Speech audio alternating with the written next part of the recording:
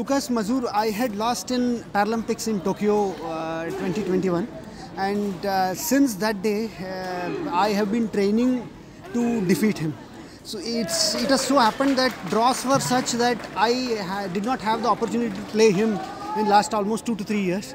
So because he's world number 1, I always wanted to defeat him. So it's like a dream come true having defeated. It's sort of a sweet revenge, and that's why I was so happy that I just let my emotions out after the last. So that celebration wasn't planned. It wasn't planned. It was just that I was extremely happy. What did you say to each other just now? What was the exchange of words? I just told him that I've always told him that he is one of the toughest opponent, and especially I train keeping him also in mind amongst other players.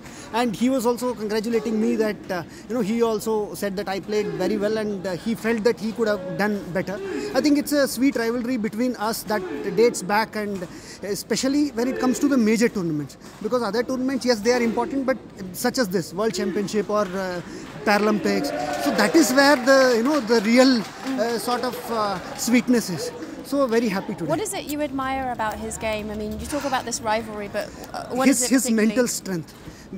I have seen him not losing his cool, especially when it comes to the game. Even in this game, he was down, 1 game down, and I was leading, but still he was able to equalize. So that is one of the greatest strengths of his, that he is mentally very strong.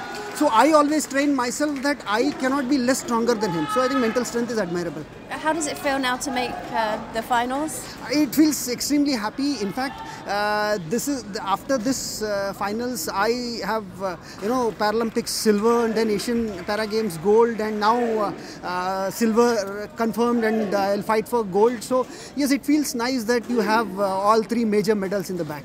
Tomorrow, will it be gold or silver? What one do you want to add to your collection? Definitely, we all train for gold, but definitely, we all win and lose in millimeters and inches. The games are so tough, and I'll go and give my best, and rest leave it to destiny.